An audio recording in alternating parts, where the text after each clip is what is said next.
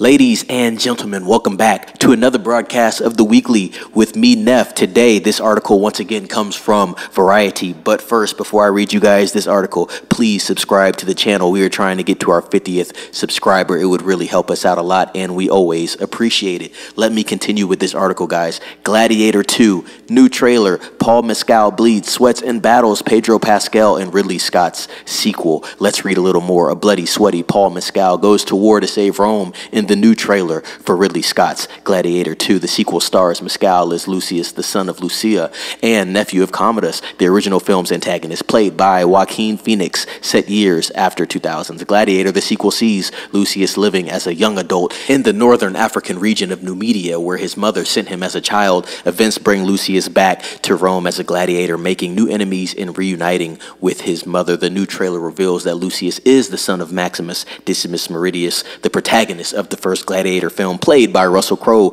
Lucia tells Lucius the truth about his paternity as he prepares for battle, saying, "Take your father's strength. His name was Maximus, and I see him in you." In an interview with Entertainment Weekly, Mescal said he was shocked when he learned about his character's parentage. "I was like, holy S," he said, adding that it's an affronting thing to see it written on the page, and to have that responsibility fall on your shoulders is interesting. The Gladiator 2 supporting cast features Pedro Pascal as Marcus Acacius, a Roman general who trained under the command of Maximus; Denzel Washington as Micronus, a wealthy power broker in Rome who keeps a stable of gladiators for sport; and Joseph Quinn and Fred Hetchinger as the twin emperors of Rome. Scott recently said that the film will feature the biggest action sequence that the director has ever produced, saying it was bigger than anything seen in The Phoenix starring Napoleon. The acclaimed director has already delivered some of cinema's most jaw-dropping set pieces, helming films like 1979's Alien, super great film; 1982's Blade Runner, also a good film; Kingdom of Home, and 2015's The Martian. Scott became a fan of Mescal's after watching the actor's breakthrough performance in Normal People. The two men only spoke for about an hour and a half when Scott decided that Mescal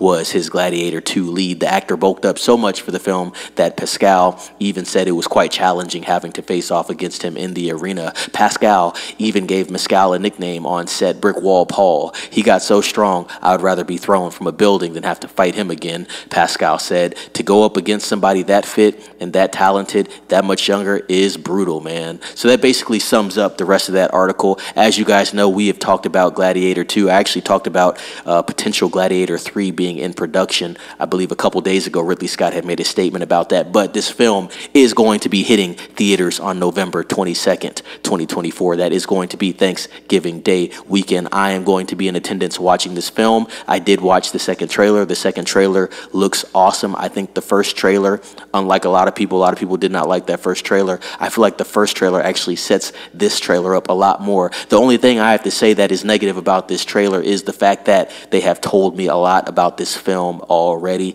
I feel like I know about most of the plot in this film. Now, most of the nuances haven't been uncovered, but there's a lot of the plot has been spoiled, I must say. You know, when you're watching Gladiator, you kind of know what you're walking into. Gladiator has that same style that we've seen over the years multiple times in these type of films and shows that go back into the ancient Roman times, specifically when you're talking about the gladiators and the Colosseum and the events within that. So not really too much of a depthy story, but this story does seem interesting enough to keep me intrigued. Ridley Scott at the helm directing. Can't go wrong with that. Visually, the trailer looks absolutely amazing. I guess we're going to have to see how this movie is written and how it holds up. I'm not worried about the visuals whatsoever. But like I said, I will be watching this film and I will have a review for you guys. And we will probably be talking about it on the Popcorn Square for sure. So yeah, I'm going to link the trailer down in the description for you guys. If you have not seen it yet, please check that out. Gladiator 2. Theaters, November 22nd, 2024. I think it is going to be an awesome film.